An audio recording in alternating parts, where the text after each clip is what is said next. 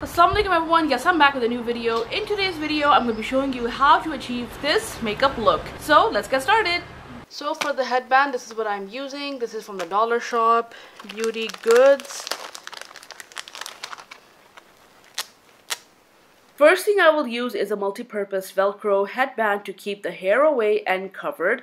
It's soft and comfortable, perfect for daily use and very convenient. For the eye base, I'm using LA Girls Pro Conceal HD High Definition Concealer. Really amazing stuff. If you don't have an eye primer, then definitely go for this. And this is the shade Natural. I do love the applicator, the brush. The long-lasting wear formula camouflages darkness under the eyes, redness, and skin imperfections.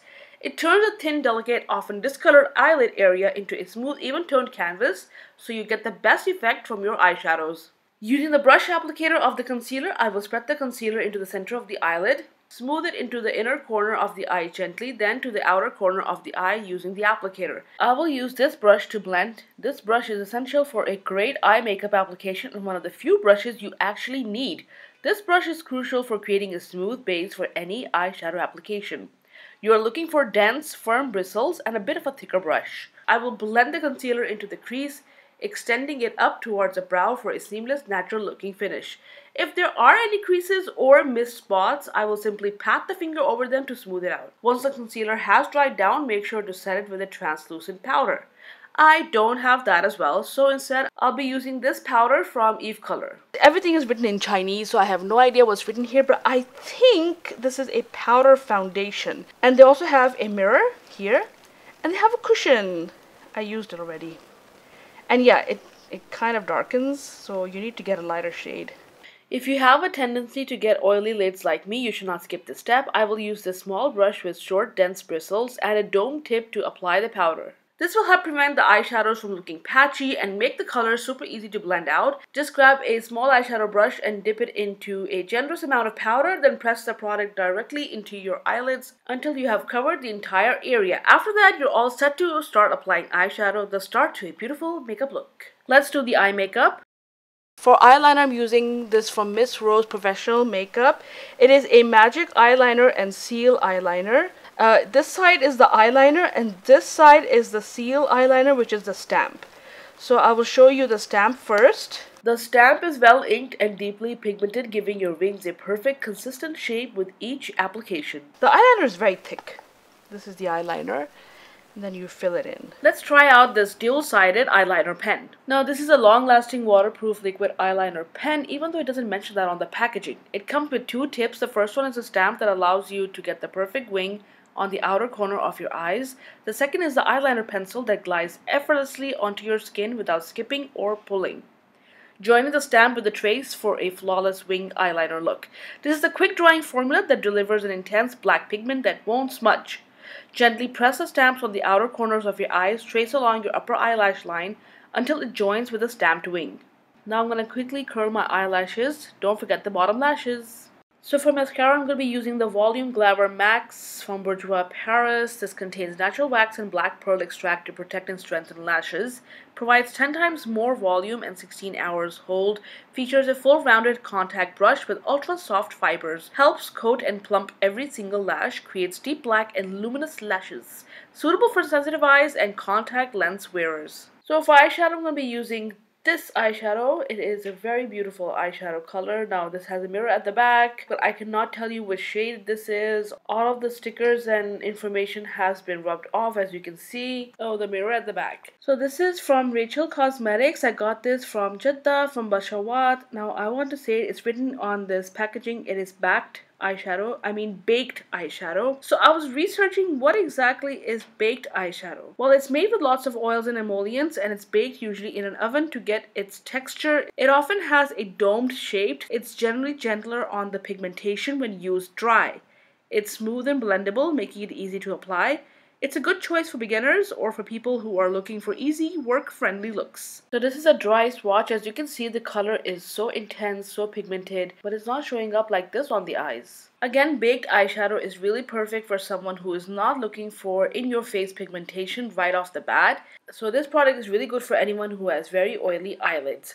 This is from Stageline. It is the Perfect Seal Powder Fixer. It is a liquid fixer for eyeshadows, all powder products, glitters, aqua makeup. It allows the application to be intense, very resistant with eyeshadows and eyeliners, highly moisturizing and dries quickly, easy to remove with water. I'll show you all of that. This is a miniature stainless steel palette that you can wear on your finger. It's a really great tool to have, especially when you're doing makeup, nail art, whatever. You can just fit it here. This is not waterproof as mentioned, but it does have staying power. This stuff rocks, and it gives you a very foiled look for your shadows you just won't believe. You only need a few drops and that is it. Less is more.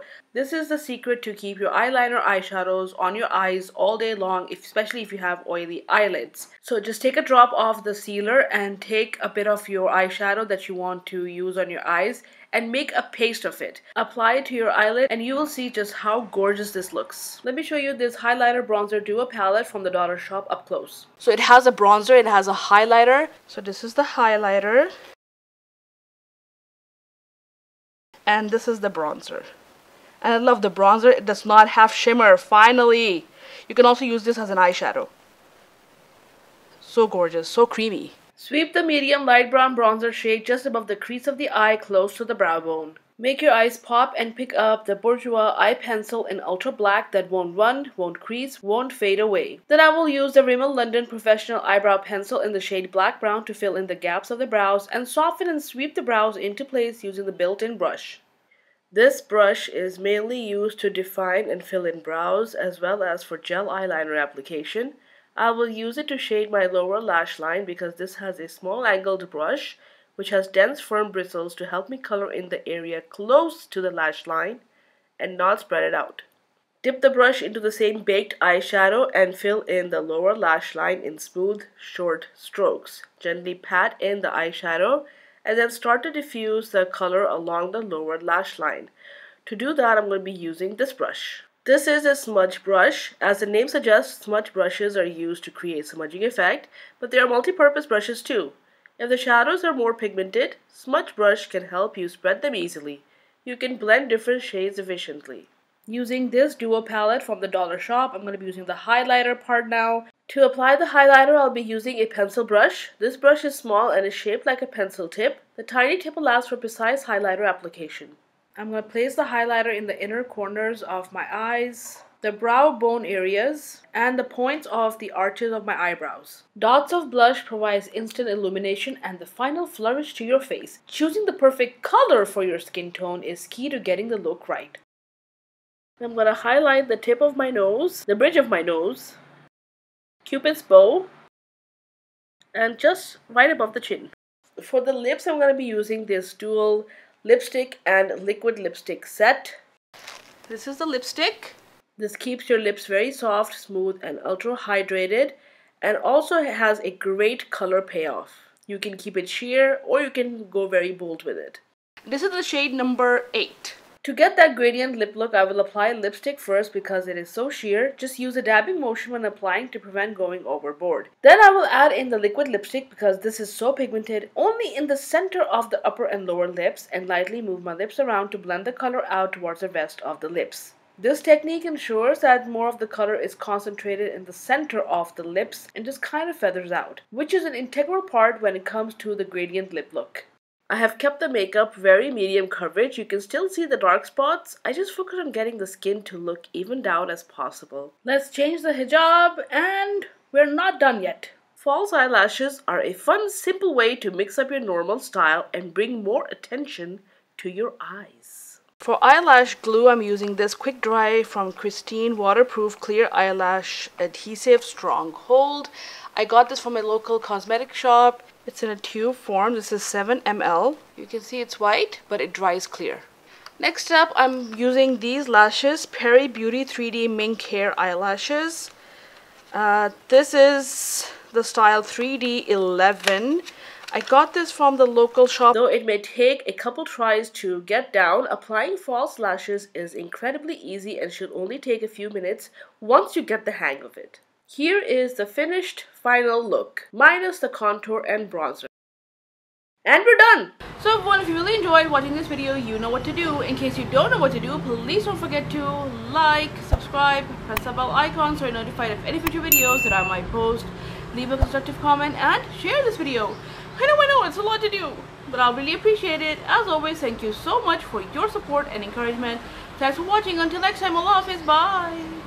Jazakallah khair, thank you so much for watching till the end of this video. If you want to watch similar videos, please check out the playlist right here. Check it out.